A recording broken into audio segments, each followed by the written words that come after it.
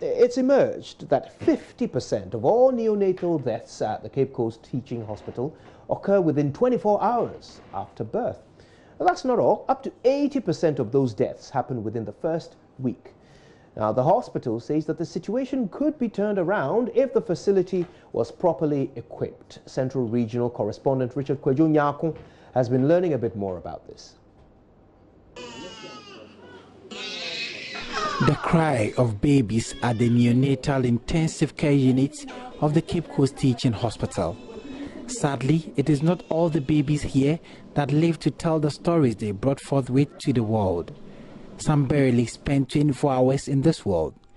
50% of them die within 24 hours and 80% of them die within a week after their birth. Yema Mariama Bukari is a specialist pediatrician at the hospital. It has to do with referrals, it has to do with equipment, it has to do with expertise, it has to do with infrastructure. And even that does not solve all of the problems. There are many more. So looking at referrals, we still have problems where people are being referred late.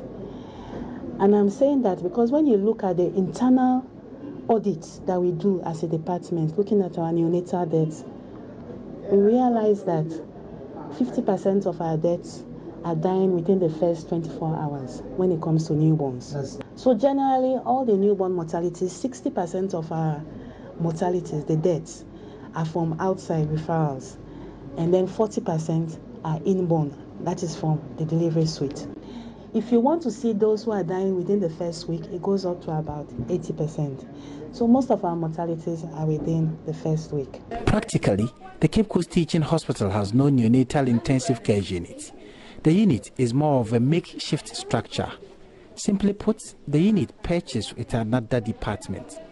As at the end of 2018, they had only one functional incubator. That's not all. Nurses and doctors here go through hectic moments in order to save babies here because equipment and other supporting facilities are practically not there. Towards the latter part of 2018, we only had one incubator. That poses a risk because you have babies who are very low birth weight babies, 1 kilo, 1.5 kilo, and you need the incubator to keep and provide warmth for these babies. And if one person is there already and you're taking a call from a referral center that, oh, you know, I have a 1 kilo baby I'm sending to you, it is very difficult. We still accept, but we are not able to provide all that warmth. And I'm just using incubator, but there's also a machine which gives light, which we call phototherapy. This is a referral facility that caters for the close to 3 million population of the Central Region and even beyond. Acting CEO of the Cape Coast Teaching Hospital, Dr. Eric Njedu, says the hospital is soliciting support to deal with the challenge. As we indicated in the performance review, we lack adequate space to contain the neonates that are referred to this hospital. In actual sense, we don't have a neonatal intensive care unit. We have, as the board and management, submitted proposal for development of such structure with benevolent organizations, and the ministry is deeply aware and is making effort to also look at how such edifice can be erected.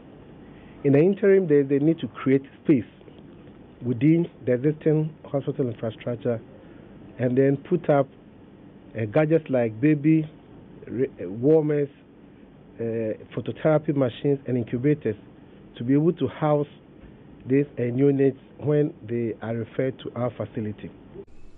Until the hospital is supported to deal with this heartbreaking situation, babies born here would continue to die. Richard Kwejo, JoyNews, Cape Coast. Right, our Central Regional correspondent Richard Kwejo joins us on the phone now. Kwejo, this is a worrying story, but so many factors, including the lack of incubators and referrals, are being pointed at. Tell us about the referrals. How are they contributing to this high mortality rate? Well, you know that the Cape Coast Teaching Hospital is the biggest referral facility in the Central Region, and they serve the people of the Central Region and even people from the Western and some parts of the Ashanti region, they all tend to the Cape Coast Teaching Hospital. So what the doctors explain is that when people are referred from the smaller facilities to the Cape Coast Teaching Hospital, they usually delay. And sometimes the referrals come very late when the people are in critical conditions. Sometimes they bring them when they are almost even dead. And that poses a bigger challenge. Beside or beyond the referral challenge they have, like they've mentioned, some phototherapy, some warming machines, other supporting facilities that they will support these children to live. I mean, these are practically non-existent. And so that is really what is accounting for this statistic that they put out during their 2018 review. In fact, when they put them out, the board chair who chaired that particular function was not really happy and said they should, within the shortest possible time, put in place mechanisms to deal with this challenge, because this is a worrying situation that, I mean, people should not even be told about. Now, when we dealt with the mother and baby unit in Komfo-Anokye Teaching Hospital, we learned that the district hospitals that refer cases to Komfo-Anokye should have better facilities so as to be able to deal with majority of the cases they end up referring.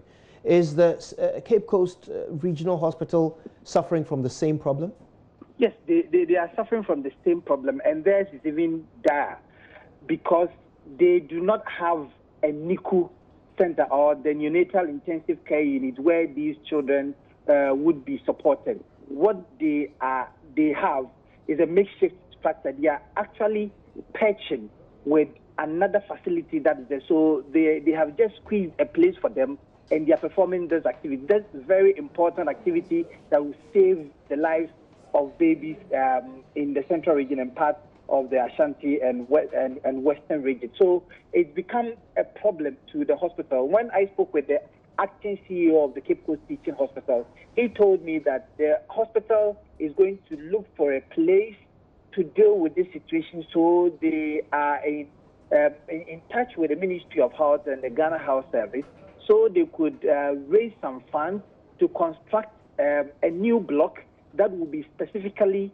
for the neonatal intensive care unit, so that this challenge or this kind of statistic they've put out, I mean, there will be a reduction in it. Right. Now, let's talk about the incubators. Every hospital in this country complains about not having enough of them. What is the actual situation in terms of numbers of incubators at the Central Regional Hospital? Well, they started 2018 with 4 incubators. And because of the pressure on the incubators, all of them became malfunctioned. And so at the end of 2018, there was only one that was functional. As of yesterday that I got in touch with the authorities, they said that, well, in 2019, another incubator has been given the hospital, so they now have 2. But they explained that the 2, it's woefully inadequate, because it's just like people in a queue. A baby will need to be put in the incubator, but because there are only 2 incubators, the baby sometimes would have to be in the queue and die in the process. And so they need incubators and more. They mentioned phototherapy that they use in taking care of babies that come with jaundice. They take care of them, and they say that, they have limited number of them. They mention other facilities apart from the incubator. So let's look at the situation this way, that the Cape Coast Teaching Hospital, the neonatal intensive care unit, has no, there is no unit like that there, but they are forced to perform the function of that particular center. Right. And to be clear, these figures you've given us of the 50% dying within 24 hours, these are avoidable deaths. Am I right? Yes. If the facilities are there, if they had their own unit facility, a bigger structure there, if they had the incubators and other things there, the nurses and the doctors, they are avoidable, apart from the referrals that they have to deal with, because now they are holding educational outreaches for the facilities that refer the people. and then to the pregnant women themselves, that delay in the process.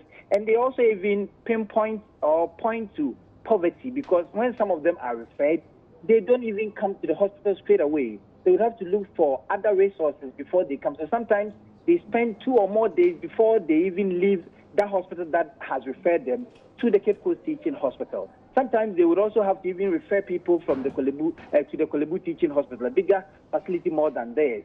But still they have to go through that, because people would have to look for funds in order to pay for even the transport to send the children there. And all of these things are deaths that they count as part of the 60% that die within the 24 hours. Right. Richard Kwejinyako, no doubt we'll be learning more about this rather worrying story as the days unfold. We appreciate your time with us this afternoon. And I can give you an update that we have sought a response from government on this very worrying trend.